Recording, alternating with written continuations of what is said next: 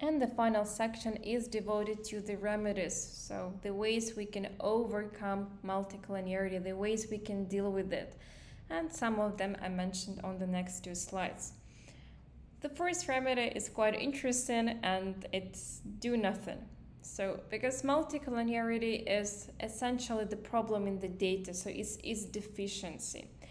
And sometimes we just have no choice over the data, right? So we get the data and we don't have any other data and we have to deal with it. And because of that, we have to accept that there is multicollinearity, and we have to live with it. So in other words, sometimes it is better to do nothing than to make your data worse.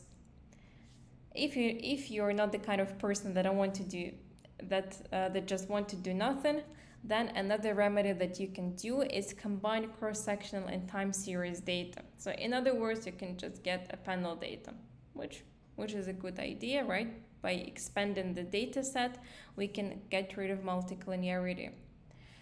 We can also drop a variable. So when you do the formal test and you see that one of the variables is collinear, you can just delete this variable and it might solve the problem of multicollinearity. But again, if this is a very important variable for your analysis, please don't delete it, leave it. So let multicollinearity be there, because I think sometimes the presence of a certain variable is more important than non-presence of multicollinearity. You can also add new data. So in other words, you can increase the size of the sample. This is also a very good remedy that helps with multicollinearity. And if you remember, one of the sources of multicollinearity is a limited data sample. So that's why it's another reason why it's always better to have a bigger sample. There are some technical remedies for multicollinearity, and they're mentioned on this slide. What we can do is we can transform the data. One of the ways we can transform it is by first differentiating it. So if you look at equation 9, this is the traditional equation. And if you look at equation number 10, this is the same equation, but just in the previous period, right? T minus 1, T minus 1, T minus 1, T minus 1. So this regression describes the same data set, but it does it in different periods. So in period T and in period T minus 1.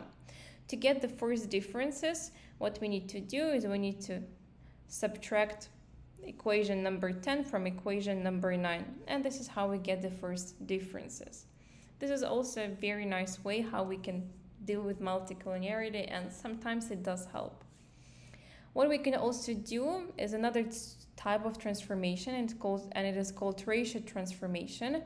So instead of taking the first differences, what we can do is we can take, for example, x3 and divide both sides by it. When we do this, we get y, the dependent variable, over x3 is equal to beta 1 over x3 plus beta 2 x2 over x3 plus beta 3 multiplied by 1 plus the error term divided by x3.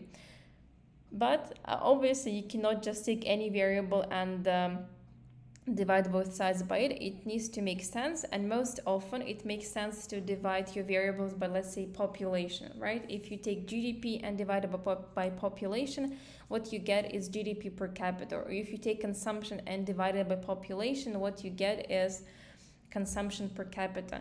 Another example of x3 variable can be the price level, right? If you take GDP in current prices and divide it by the price level, you will get GDP in constant prices. The same with consumption and any other economic variable. So when you decide to undertake ratio transformation, make sure that your ratio transformation does make economic sense, and even any kind of sense, right? You cannot take, for example, unemployment rate and divide GDP by unemployment rate, because the new economic variable that you will get will make no sense. So the choice of x3 variable is very important.